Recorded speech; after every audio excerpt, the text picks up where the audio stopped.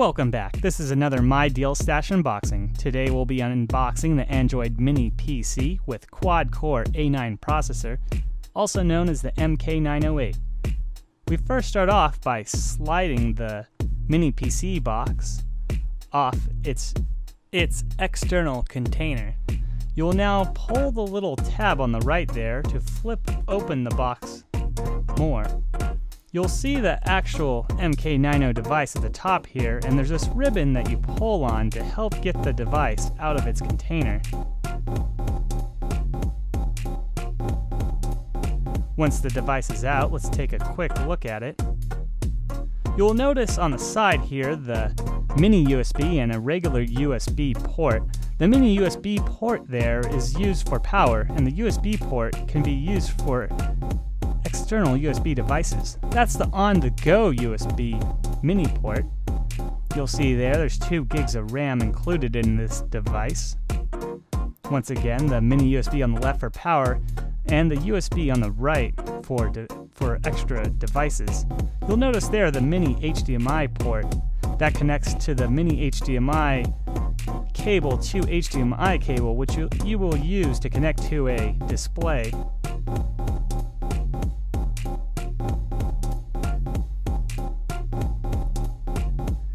Alright, let's look at the accessories here in a sec. Right here, what I'm holding is the little MK908 manual that is included with this box. It just goes over a brief overview of turning on the device and a couple of the things it can do. You'll find more information on the MK908 online. If for some reason you can't find the information you're looking for on the internet for the MK908, I'm hoping to make some useful tutorials for this device in the near future. But it's nice that they include it. Alright, let's pull out the accessory box. You'll see here it says it comes with a power adapter, a USB cable, the on-the-go USB cable, and an HD cord, which is the mini HDMI to HDMI cord. This comes off by sliding off this band off the box. Once you slide the band off the box, you can open the box from the bottom of the box. Just folds open.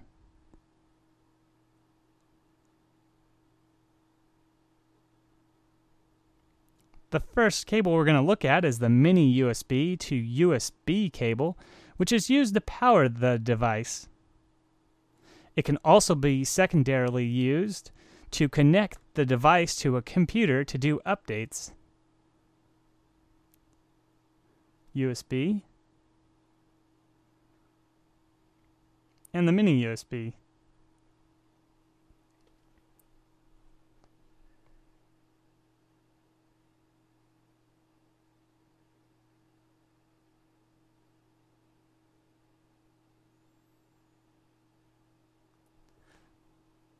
The next thing we're going to look at is the USA Spec power adapter. This is an AC to DC type power adapter. You plug in the power adapter to the USB end of the USB to mini USB cable, and then you would plug in the mini USB to the power port on the MK908.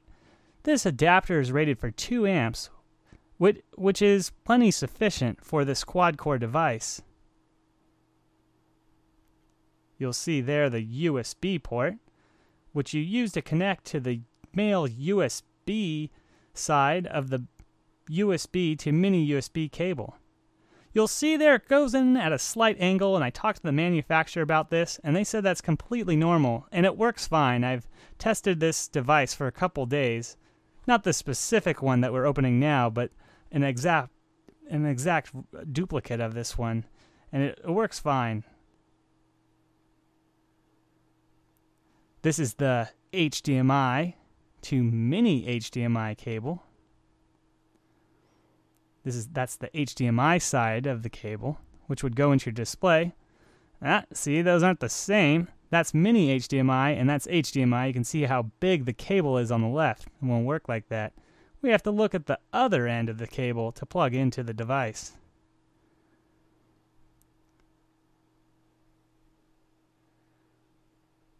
It's very simple. You just line up the two ends. My camera's not coming into complete focus, but you just line it up. It has to go in a specific way. You can see it's pretty easy to plug in.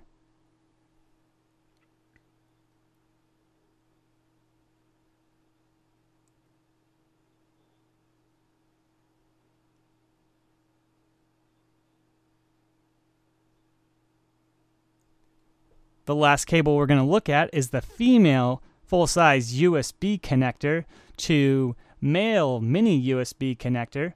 This cable can be used for plugging in another device.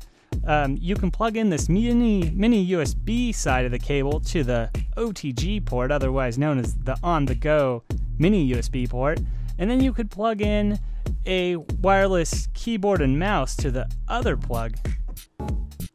Yep, you want to plug it into that one.